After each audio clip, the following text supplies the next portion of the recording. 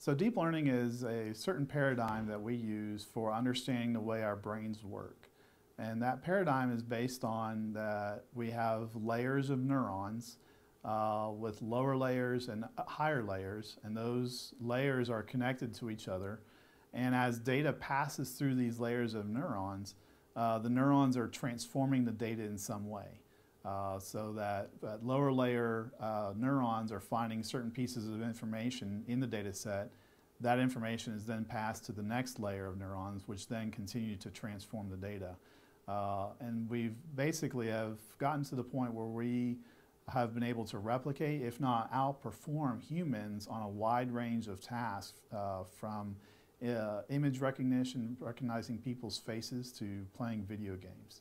And so that's what has encouraged us, is that it's a certain paradigm of understanding how our brains work, replicating that in software, and then demonstrating how we're doing that with classification or prediction tasks.